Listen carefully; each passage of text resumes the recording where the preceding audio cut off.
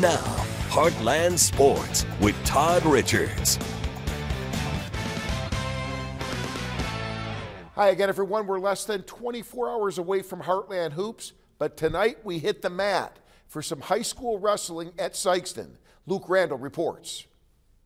Sikeston wrestling may not have the history of a powerhouse program, but it may be only a matter of time before that changes. Here in the next 5 to 10 years, I'd expect to see a good surge out of just our local and youth wrestling between here and Dexter and Jackson. Just a lot of kids putting in that off-season work, and that's what it takes, especially nowadays. Head coach Blake Engel and other wrestling coaches are putting more into youth programs, and they're starting to see the payoff. You're going to see a lot more wrestlers coming through with a lot more experience. Another big reason the team is rallying, the positive culture that's in part built by the students. I stay motivated by pushing myself and then pushing others on our team. When we feel like we don't got enough, we just got to look for each other, give each other motivation to help us fight through this.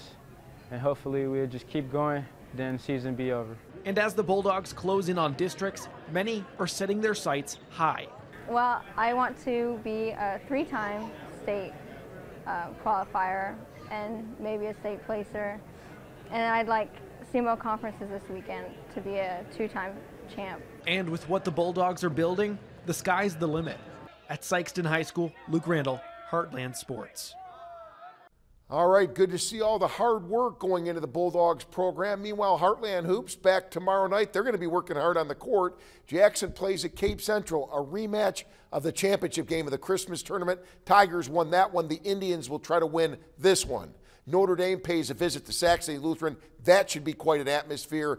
And also nearby rivals Haytie and Caruthersville meet in a boys-girls doubleheader. We turn to Southern Illinois for the Superman Classic at Massac County High School. Vienna and Goreville play in the first semifinal, followed by the Patriots and Charleston Blue Jays, a border battle at 7:30.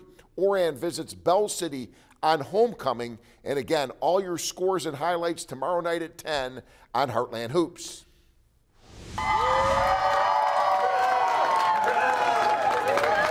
Now this is a spirited send-off, appropriately enough, at Jackson High School for the cheer team. They already won a state title. They've done well in national competition this morning. They left for the Nationals in Dallas.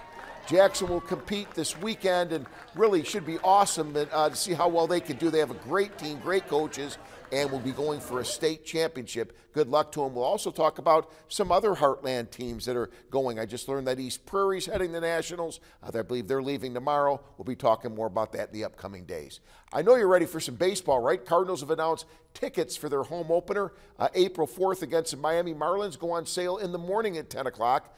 Opening day tickets can be purchased online via phone at the Busch Stadium box as well. Box ticket office box in person, of course. They start at $49.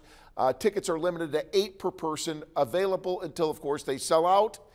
The Cardinals' home opener features a pregame ceremony with a motorcade, introduces the 2024 roster, and honors the club's Hall of Famers, along with some other festivities that really celebrate this special occasion. If you've been to opening day, I've been to quite a few, nothing quite like it at Busch Stadium. And this sale marks the first time the club scheduled a standalone date specifically for opening day tickets. By the way, single game tickets for remaining regular season games at Busch Stadium go on sale next Friday.